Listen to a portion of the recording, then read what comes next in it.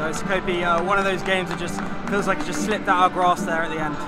Yeah, look, you know, we always knew that Wasps was going to, you know, they've been playing really well, really good footy, and they're attacking from every part of the field. So, you know, we'll look at that. We'll regather, and we've got a short turnaround this week, so we'll fix those things up leading into Sale.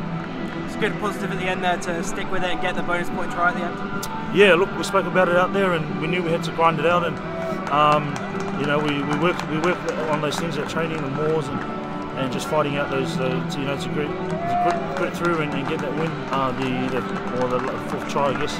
But yeah, it was a massive effort. Credit to, you know, to Wasps, they play really well, and they deserve that win tonight.